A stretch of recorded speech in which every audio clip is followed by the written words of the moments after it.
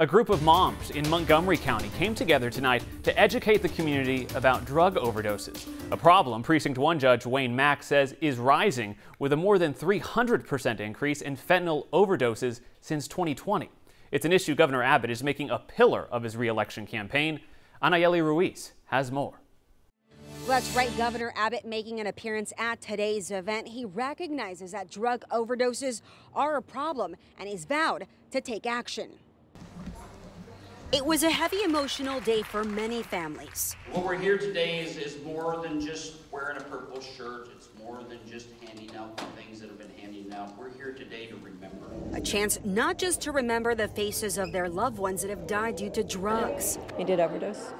But Sherry Barton and 4 other moms who lost their sons wanted to bring awareness and help educate others on the issues that exist. He became involved in heroin and meth, and he became addicted, and he just wasn't able to get past it.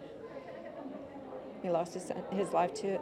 Her 29-year-old son, Chance Barton, died back in February of 2019. Because I don't want other people to go through this. It scares me, and it scares me for my children and my grandchildren. Because of that, these mothers brought in experts, local firefighters, doctors to explain how the drugs work and even teach people. That's it.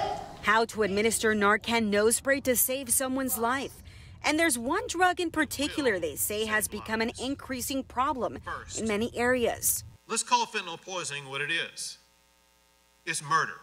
And for this family, fentanyl did just that. It was literally one pill can kill.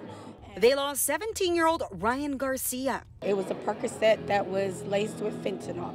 And his stepbrother found him, and it was too late for Narcan. So he passed. Ryan's family is from Austin. They tell me they had to be here not just to share his story. He was the jokester of the family. He lit up a room.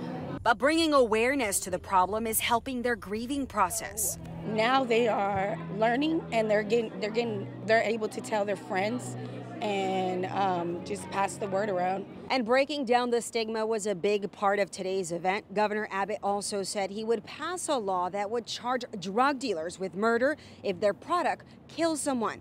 Anayeli Ruiz, KHOU 11 News.